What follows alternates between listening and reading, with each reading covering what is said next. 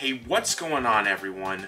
MonadoMax here, and I am in a lot of pain. I am in so much pain. I am so sore. I know that I shouldn't be talking about this in this GameCube video that we're doing, but I am so sore. I'm surprised that I'm able to stand up. I'm a little wobbly if you can't tell. So I've been streaming my Ring Fit adventure streams. It's been funny on the Twitch because I'm on this full force diet. And I've been streaming my Ring Fits, and I did one 2 days ago. It was pretty brutal for me. Everything, my whole body, sides, both of my thighs really hurt. That's where hurt's a strong word. They're very sore. I have almost lost my balance walking multiple times because of just how sore I am. But you guys don't care. You guys don't care. You guys are here to figure out what GameCube games that I want on the Nintendo Switch. If you guys have not paid attention to what I've been making over the past few days, I have made a prediction. We're gonna see more GameCube games come over to the Nintendo Switch because of Metroid Prime Remaster and how it was done. And there's also just a lot of evidence of more GameCube remasters coming to the Switch. So I think it'd be cool to do a top 10 list of the games that I want from the GameCube over to the Nintendo Switch. So I've come up with this amazing list of GameCube games, and I would like to know your guys' list, and if you agree with my list as we go through. Well, let's go ahead and start with number 10. Okay, number 10 might be a little bit of cheating, I don't know. Because this game didn't originate from the GameCube, but it was on the GameCube, and I feel like the GameCube versions are the most popular versions of this. And it's also a third party. This is the only third party game I'm talking about in this top 10 list, but I really want this game on the Switch, so I think it's fair to talk about it. Sonic Adventure. We need Sonic Adventure 1 or 2, both. I don't care, the battle version, director's cut version. We need these games on Nintendo Switch. It's crazy to me to think that the Sonic Adventure series has been on GameCube. That was the last time the adventure games were ported over to a Nintendo console, was the GameCube. Sega has been re-releasing so many Sonic games, 3D Sonic games in particular, like Sonic Colors, Sonic... What other Sonic games have they done? They're probably doing Sonic Unleashed. They've re-released a lot of these 3D Sonic games. Sonic Lost World on PC. They're probably going to put that on Switch. My whole point is they were re-releasing all these 3D Sonic games, but they're not going to the ones that people really want, and that's Sonic Adventure. Sonic Adventure 2 is a masterpiece game. I have not played much of Sonic Adventure 1, to be honest with you, but Sonic Adventure 2, I own that on my GameCube. I should have brought my copy out here with me. But Sonic Adventure 2 Battle is amazing. The Child Garden is amazing. I mean, you guys could make a full-on game just based off Child Garden. And I mean, the fact that the Minecraft Sonic mode has Child Garden should show how popular Child Garden is. It's time to re-release these games. I think people would want a remake of this rather than a new Sonic game, to be completely honest. So hopefully, Sega, if you're out there, you'll re-release these games, because you guys re-release so many things, but when it comes to the adventure games, you're like, I don't know, should we re-release this? Because that's easy money for you guys. And I think it'd be the perfect game to come over to the Nintendo Switch. And it's a GameCube game, so we're counting it. So for number 10, I'm putting both Sonic Adventure games down, because I really want those games on the Switch. Alright, coming in number 9 is a pretty safe bet considering all the rumors and all that, but I still would like to play this game, considering all the hype behind this game, and how amazing this game is, according to many people. And that's F-Zero GX. So obviously they're not going to make a new F-Zero game anytime soon. There is rumors that the next Nintendo console is going to have an F-Zero game. A brand new one, not a remake or anything like that. So that's pretty exciting. But it's time to have some sort of F-Zero game on the Switch, and what better way to just re-release, or in a remastered format, similar how you guys did Metroid Prime, is make F-Zero GX remastered. That would be the perfect game. Release it for 40 bucks. People could get in love with the F-Zero series. That is one of the more popular F-Zero games. A lot of people would love that game on the Nintendo Switch. And, you know, Sega made that one. It's kind of crazy. We're talking about another Sega game. It's kind of crazy to think that Nintendo and Sega came together to make F-Zero GX, because that's like a perfect combination for the type of game the F-Zero series is. So, yeah, I think it's time we see some sort of F-Zero game on the Switch. And re-releasing GX would be perfect, and I hope they do what basically they did with Metroid Prime Remastered. That game looks beautiful. Imagine they did the same detail that they did in Metroid Prime Remastered over on F-Zero GX. Dude, It'd be awesome. It would be incredible. I am so pumped for that, and it's already rumored that that's coming out this year, so I guess we'll find out eventually. But for number 9, I want F-Zero GX on the Nintendo Switch. Okay, coming in number 8, this one I think is kind of a tricky one. I don't know if it's fair to put this one in the list either, because I don't think I would want the GameCube version of this game on the Switch. But I'm talking about Zelda Twilight Princess. I have already played a majority of Wind Waker, and I am fine if they don't want to put Wind Waker on the Switch, but I have not played much of Twilight Princess. And Twilight Princess, I played Twilight Princess HD. I stopped playing it just because so much was happening with the YouTube channel. It was starting to blow up. I really liked what I played with Twilight Princess, and I would like to play that on the Switch, on the go, because the Switch is such an amazing system to go on the go with that on the go experience. I don't know. I think these are safe bets to have Twilight Princess and Wind Waker HD come to the Switch eventually. So, I mean, I would like the HD versions, but if they're gonna do the GameCube versions, that's fine too. It doesn't make sense for them to do the GameCube versions. I don't know if that's cheating, talking about that, since I want the HD versions on the Switch, but that's what I want. I think it'd be really cool if they put that on the Switch, especially considering if they put both of those games on the Switch would technically have all the Zelda games when it comes to the 3D Zelda games on one console. Because if you go with the virtual console, or whatever we're calling that, with the Nintendo Switch Online Expansion Pack, you have Majora's Mask and Ocarina of Time on there. And then if you put Wind Waker HD, Twilight Princess HD, that's the final 2 games that we're missing, because we already have Breath of the Wild, we already have Skyward Sword HD. We would have every mainline 3D Zelda game on the Switch, and that would be pretty cool to flex. That would be awesome. So, Nintendo, put that on the Switch. Everyone would like that, especially with how expensive Twilight Princess HD is becoming. Last time I checked, that was over $100 on the Wii U. Ridiculous that that game is going up in that value.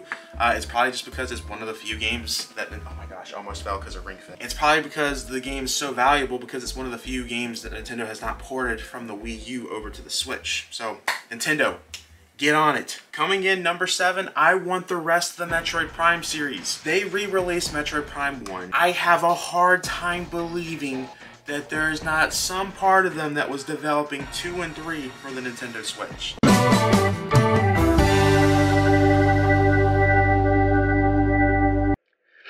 Hey guys, Coleman here. So Max said that Metroid Prime 3 is a GameCube game, or at least he alludes to it throughout this entire section. And as you can see here, it's actually a Wii game. It never came out for the GameCube. This is just further proof that your favorite Nintendo YouTuber actually is a sham and does not play video games at all whatsoever. Don't listen to him. He's an idiot. And just know, Editor Coleman's got your back. It's a Wii game. It's not a GameCube game. Don't listen to him. Evil. Evil. Evil! I think that's going to be a huge missed opportunity if Nintendo does not put 2 and 3 on the Switch, considering that we're getting 4 at some point on the Switch, and the Metroid Prime Remastered has been highly praised, that it just makes sense to put 2 and 3 on the Switch. Part of me is thinking that 2 and 3 is already done, and they're just doing separate releases to make the most money possible. Because they'll do $40 here, $40 for 2, $40 for 3, that's $120 that Metroid is making for Nintendo compared to just releasing it all in one package for $60. That's what I'm hoping Nintendo's doing. I'm hoping that's what they're doing. Because to me, it's weird that Nintendo was so okay with just re-releasing one of their most popular GameCube games for $40 when Nintendo always releases their games for $60. I refuse to believe they were like, we're gonna price this for $40 because we care about the fans. No, they care about money. I have a feeling they did it this way because they can make more money and no one's gonna complain, and yeah. I'm on to you, Nintendo, but please put 2 and 3 on the Switch. Every Metroid Prime game would be on the Switch if they could get 2 and 3 on there. Since we got 4 coming, and I guess, I mean, never mind, we don't have Metroid Prime Federation Force. I guess we wouldn't have every Nintendo, or every Metroid Prime game on the Nintendo Switch anyway, so I guess just scrap the idea. Still put 2 and 3 on the Switch, please. Please. That's what I want. So this is one that's coming in number 6 that I'm really surprised that they haven't even made a new one since the Wii. I thought these games were very popular, because to me, when I always played them, they were really fun. I don't know why they didn't do this. This would seem to me to make easy money for the Pokemon Company, but I want to see Pokemon XD Gale of Darkness on the Nintendo Switch. I don't know what you would call those Pokemon games, because I mean, they used to be called 3D Pokemon games, but we already have 3D Pokemon games now, with Pokemon games being on home consoles. So I don't know what you would call or describe those Pokemon games, but I would like either a new one of those Pokemon games in that format, or just port XD Gale of Darkness on the Switch. I own that copy too. I should have brought that over here, but I believe that one has gotten extremely valuable. That one's over $100 right now. A lot of these GameCube games are very expensive. That's why re-releasing these on the Switch would be great, because people don't have to cut their leg off and sell it online to get Pokemon XD Gale of Darkness, because of how expensive that is. So I think it's time that Nintendo looks into that, or I guess Nintendo wouldn't be in control of that. Game Freak, come on, and stop making these mainline Pokemon games that everyone ends up hating. Go back to your spin-offs, the good spin-offs, because you guys had some great spin-offs. You had Poke Park, dude. Who remembers Poke Park? Imagine a new Poke Park. That would be sick. Pokemon has so much potential, but they're ruining it. They're ruining it. Okay, I want Pokemon XD Gale of Darkness though on the Switch. It just makes sense. It makes sense. It makes sense. Okay, coming in number 5 is one that I seriously, really want to play, because I have seen some crazy things with this game. Coming in number 5, I want Eternal Darkness. Guys, I have seen some crazy things with Eternal Darkness. I saw one scene where a guy has the TV, like, they made you think that your TV was messing up when you were playing Eternal Darkness. But no, your TV did not mess up. It was actually the game doing that. This game has you making things in your mind think that's happening in real life, but it's actually the game. Like, they'll think there's glitches going on, but no, there's no glitches. It's the actual game. It's purposely doing that. It's like such a un-Nintendo game back in the day. Now it makes sense for Nintendo to do stuff like that. But back in the day, in the GameCube era, it did not make sense for Nintendo to make something like Eternal Darkness. And that is also another valuable GameCube game that needs to come over to the Switch. And I think it'd be perfect, because Nintendo doesn't really do much in horror anymore. I mean, they have some mature games, but they're not horror games. And I want to see them come back to that, because it was pretty cool. So I want Eternal Darkness on the Switch. I mean, honestly, I think a sequel would be pretty cool, but I feel like it's possible that wouldn't sell well. So at the very least, let's just get a remaster. Okay, coming in number 4. I really want this, because my editor loves these games to death. I've only played one, and it was the only one that came to the Switch, and I want to play the rest of the games. Because, yeah, I'm interested in the series, and that's the Pikmin series. I know we're talking about 2 games right now on number 4, so I'm asking for 2 games in the number 4 slot, but I want Pikmin 1 and 2 to come to the Nintendo Switch. Pikmin 3 was a very peaceful game. I very much enjoyed playing that game, especially when we were in the COVID pandemic. It was very peaceful. It was a game that was different for me, that was really nice. Reminded me a lot of the Wonderful 101 in ways with how its gameplay was, and I love the Wonderful 101. So I want to play more of these Pikmin games, because we got Pikmin 4 on the way, and I mean, there's rumors about how the lore of Pikmin 4 is going to be interesting with Olimar, so I want to play these Olimar games, dude. I want to play the Olimar games. Bring me Pikmin 1 and 2. It just makes sense. I don't know if it makes sense, because Pikmin's not the most popular franchise for Nintendo, so I don't know if that would sell well. But I don't care if it doesn't sell well. I want it. Bring it on there. Bring it on the Switch. It just makes sense. Okay, number 3 is definitely not gonna happen. It's not gonna happen. But let's pretend for a little bit. Coming in number 3, I would like Paper Mario Thousand Year Door. I have only played crap Paper Mario games. I have played Paper Mario Sticker Star. I have played Paper Mario... I don't even remember what the new one was called. It was that forgettable. And the new one was... oh my god. So bad. I actually thought Sticker Star was not that bad. I had fun with it, but you gotta remember that was my first Paper Mario game, so that's why it was good for me, because I didn't play what everyone else played. So I think we need to get a good Paper Mario game on the Nintendo Switch, and it's time to put Thousand Year Door. Everyone loves Thousand Year Door. It's probably the most highly rated game on the GameCube, actually, when it comes to games for the GameCube. When I was doing research for this video, everyone's top 10 videos were just like, Paper Mario, greatest game ever. Thousand Year Door is something, again, I would like to play, but if you look at those eBay sold listings, I don't want to play it anymore when I saw those sold listings. I mean, I remember before, back in the day, when people went crazy because there was this really cool leak that turned out to be fake, but somebody managed to make this really good leak where Paper Mario Thousand Year Door was coming to the new 3DS XL exclusively, and they had like gameplay footage. It looked very real, very, very real, but it was fake. Oh my gosh, almost fell again. But yeah, Paper Mario Thousand Year Door should come to the Switch because of how expensive the game is on other platforms. Well, I say other platforms, it's only on the GameCube, but it just makes sense. Nintendo, please do that because that would sell like crazy, because that's what the Paper Mario fans want. They want that. They don't want Color Splash. They don't want Sticker Star, even though I like Sticker Star. They don't want, what's the other Paper Mario game though? Do I have it over here? That's gonna bother me that I don't remember what that Paper Mario game's called. I know it's somewhere over here. I got too many Switch games, man. There's a problem if I can't find a game over here.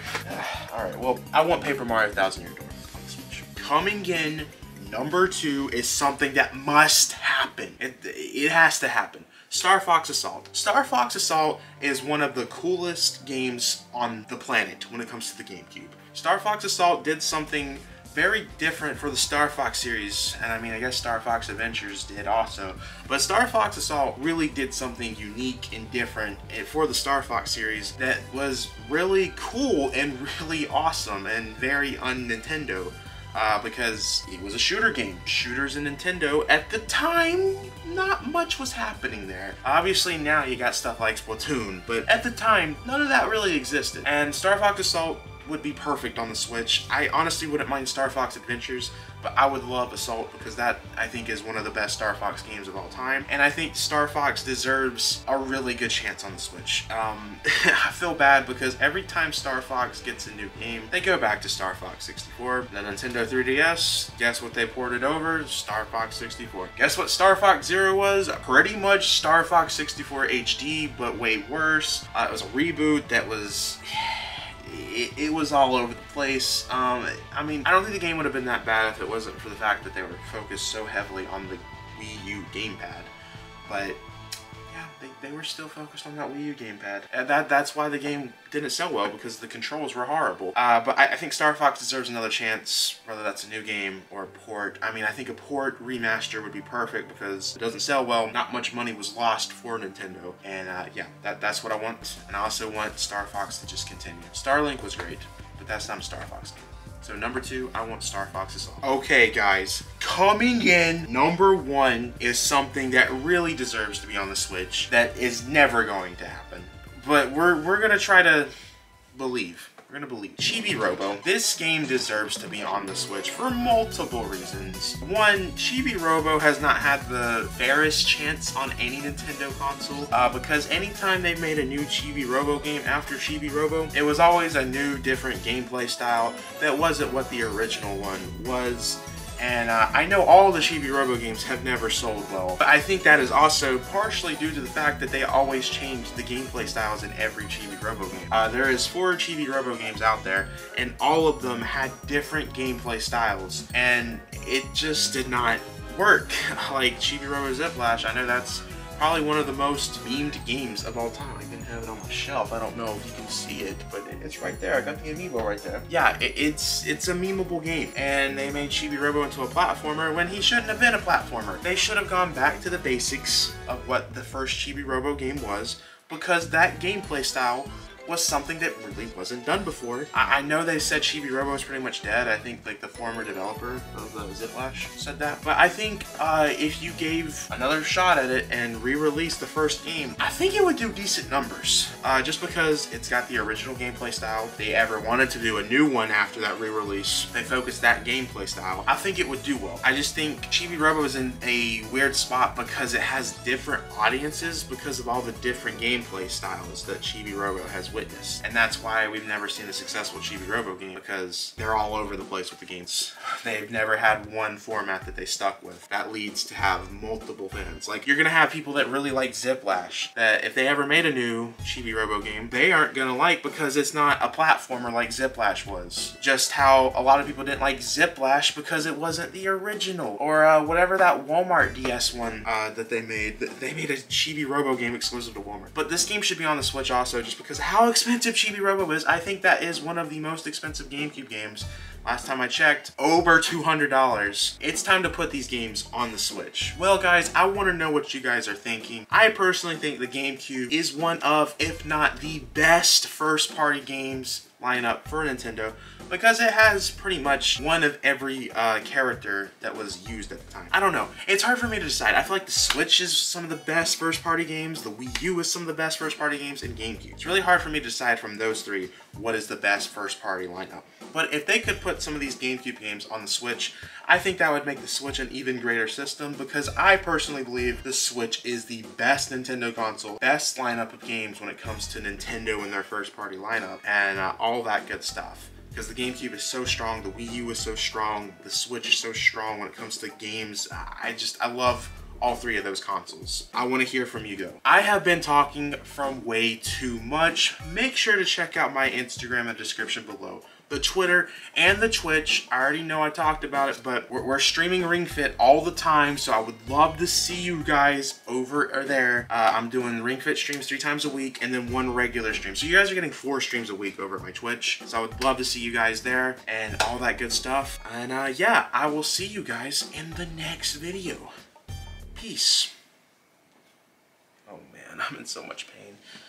Oh man, I'm supposed to stream Ring Fit. Oh, by the time this video comes out, there will be a Ring Fit stream a few hours after. So this is going to come out 4 o'clock. So there's probably going to be a Ring Fit stream on my Twitch. Oh my gosh, I'm about to fall. Oh my gosh. Around 10 o'clock, 9 o'clock, the day this comes out. Because this is coming out on a Friday. So yeah, come by.